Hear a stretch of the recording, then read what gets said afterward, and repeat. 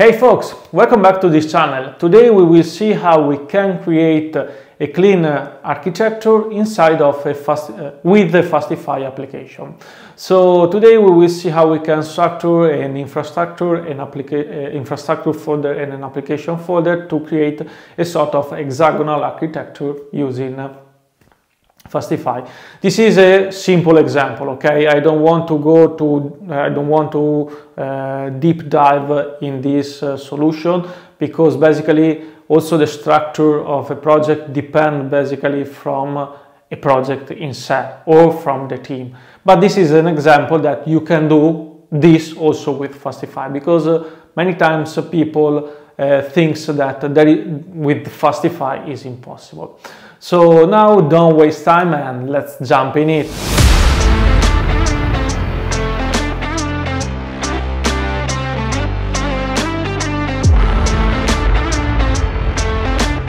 One of the problems that many developers told me when we talk about Fastify is they don't have an idea of how they can structure the Fastify application, and they prefer to use Express or Nest.js. So in this video I'll try to show you how you can create an hexagonal architecture using Fastify. Basically, this is a possible solution to build an hexagonal architecture. You can also use other approach if you want, but this is an example to show that is it possible also with Fastify. It's not a rocket science. You have only to understand how to handle all the stuff. So let's start from this, and now I want to show you how you can build your clean architecture using Fastify. So for this example, I decided to use an approach of infrastructure and application. So in the run application, basically is always the same. I just add some stuff to prevent to log some data, but it's not a problem. And I also changed the query string parser using QS, just because I implemented the sort, okay, of the list, and using QS we can also use the array in the query string with the bracket in reality. So now I just want to show you how you can create your application folder. So in the application folder there is all your business logic, okay, and the interface of your business. Basically in this project I have only an entity called post, but you can scale this also in a big project with many entities in reality. So inside of the application there is the index that exposes basically the post in this case, list of the post, and inside of the post there are different files. The model, in this case the model is the model that describes the expected type for different method. In this case, the create post has the title and the content. The update post is a partial of the create post, and the post is an object with ID, created at, updated at, and the create post. So the post contain all the property of the post. In this case, all the title, the content, the ID, the created at, and the updated at. Then I create a post repository. This is the repository to create the data assets layer. Basically, using the repository, you can divide. You can create an abstraction between the implementation of your database, of how you can retrieve data from the database. And the repository is the API that describes what is expected from this implementation. So in this case, the iPost repository contains a create that accepts the created post and return a promise with the created post. The find all that accepts a pagination, and a sort by. In this case, the sort by is an array that contains a list of tuples in reality, with the name of the property and the direction, if it's ascending or descending, and return the paginated result with the count and the data, the list of the post. Then the find by ID that return, in this case, the post, and return a promise with the post or undefined, because if the post doesn't exist, in this case return undefined and not throw and doesn't throw an exception. The same is for the update, that return post and undefined but doesn't throw an exception, and the delete is the same. Okay, this is why, because I decided to handle the exception only inside the service part. So the post service is in this case is a class. You can use a class or also function. It's not a problem if you use function because you are in JavaScript, but if you want to use class, use class. In this example, I decided to use a class, but basically I prefer to use function if I can. And in this case, I decide the post service in the constructor accept the implementation, a post repository. In reality, at the end, this is the implementation of the iPost repository. But you don't need to understand how the post repository is implemented, but just for the post service is just enough to understand that the post repository respect the iPost repository. Okay, and then in this case you can create the create method to create and call the post repository, the find all. This example is pretty simple, and as you can see, in reality, I call the repository again. But for instance, for the find by ID, in this case, I can return the post, and then I handle the handle not found. If the post doesn't exist, this handle not found, as you can see, is an asset function in JavaScript, in TypeScript. Okay, this function accepts a post that can be a post or undefined and the ID.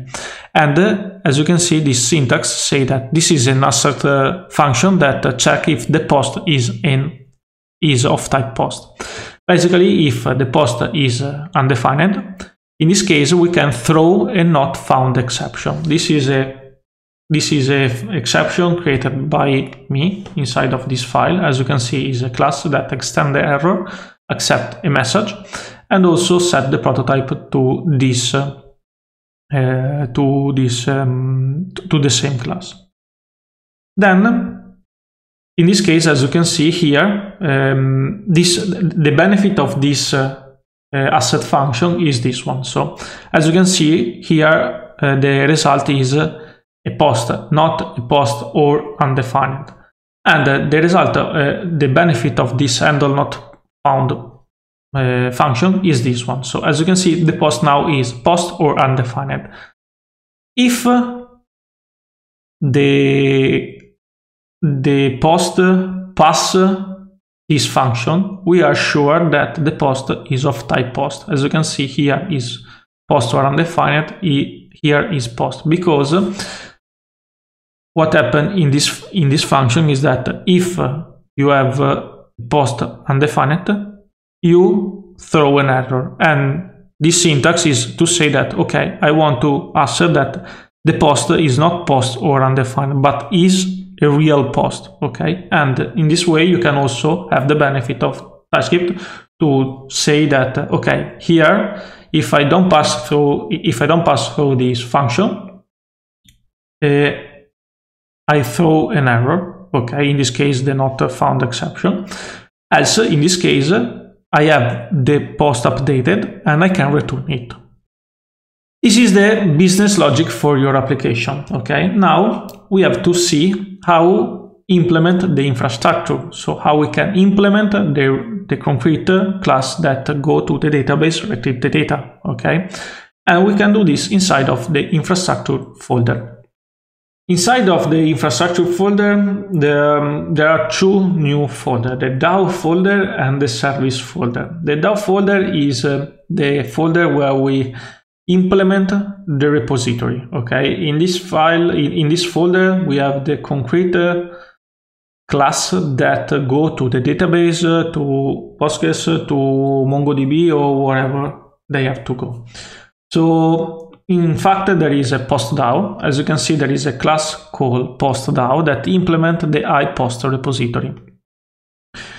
This class in reality does the same stuff that we already see before in the previous video, but basically I create a default select field to return the ID, the title, and the content. And as you can see in the constructor, this class accepts the connection to the database, so the Kingsley database, the Kingsley object, and we have to implement every method. So the creator in this case called the DB, insert call the list.db, insert into post, pass the value, return the list of the field, and execute the result. As you can see here, the result is a post. If there is an error, I want to throw an error because there is something that has wrong, and I don't handle it basically. And basically the result will be that we will send an internal server error, for instance. In this case, there is the find all. Okay, the find all in this case accept a pagination and a sort. So as you can see, I have to create two queries, one for the count. So I have to call the database, select from the post, and using the fn, I can call the count of the ID inside of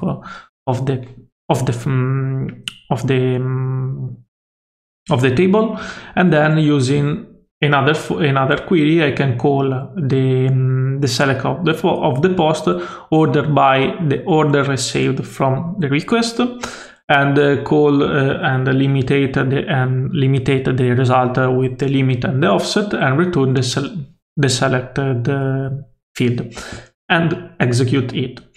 I can use promise all to wait for the result of both of the query in this case, and then in the count result and in the post result I will have the true result.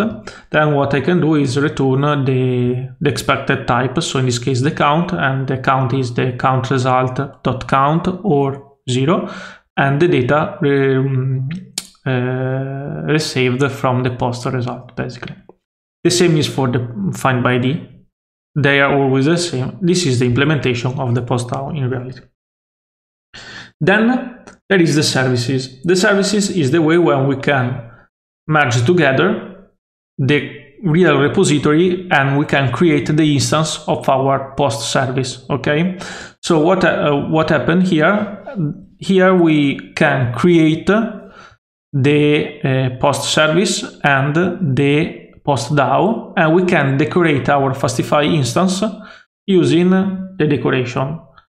In this case, I create the Fastify, the post DAO, and I pass the fastify.db, the connection to the database, the Kingsley object in reality, and then I also create the post service, and I pass the post repository. Okay, and then I decorate the instance of my server using post service with the concrete class of the post service, and also I add the information for TypeScript. So now what I can do is go in my post delete, for instance, and as you can see, I can call directly app.postservice.delete. Okay, or I can call get app.postservice.findById and pass directly the post ID, or call the find all, pass the offset, the limit, and the decoded sort, because the sort is a string. I have to recreate it in an object that expected for the query, or the patch the same. And in this way we can divide the application part and the infrastructure part. Now we can see the result in action. Before going to the demo, I also have to show you this part. I also register the services in the application, obviously, as the services plugin doesn't appear in the Fastify instance. Okay, so now I can go in the terminal and call run the application, and now I can go to my Postman and in this case I can call again my getter, and as you can see now I can retrieve the data already saved before. I can also call the post by ID with ID 1 or with ID 10, and as you can see now there is a problem. I throw a new exception, in this case the not found exception, and as you can see now the result is the internal server error. We will see how to fix this problem in the next video. For now, this is not a problem for this video, but in the next video we will fix it in a very simple way. Then we can call the post. So as you can see, we can call the post and we will save the created response. So we can call the patch. In this case, let me go to the second. Yep, with the change title. If I call the third, as you can see, also here the problem is that we will receive the internal server error, and the same is for the delete. If I call the delete of an existing post, we receive the internal server error. But if I call, for instance, the delete of the post 2, as you can see, the status is 200. So if I go back to my post, I have the 1, the 4, and the post with ID 1, 4, and 5. Pretty simple. As you can see, in a very simple way, you can also divide your application and use a clean architecture also if you are using Fastify. Okay, as you can see, also structure your clean architecture with Fastify is not trivial, okay? You can do this without any problem. You just need to understand how you want to handle your project and how to split the application using the hexagonal architecture. Basically, you can also find other package in the Fastify community that allow you to create inversion of control using Fastify. I don't love too much this approach in a node application, but if you are interested, you can go in the Fastify website and find them in the community plugin if you want.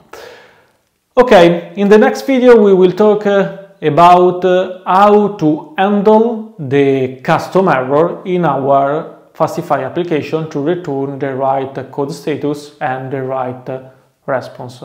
So until next time, I hope you enjoy this content, and if you like it, please hit the like button below.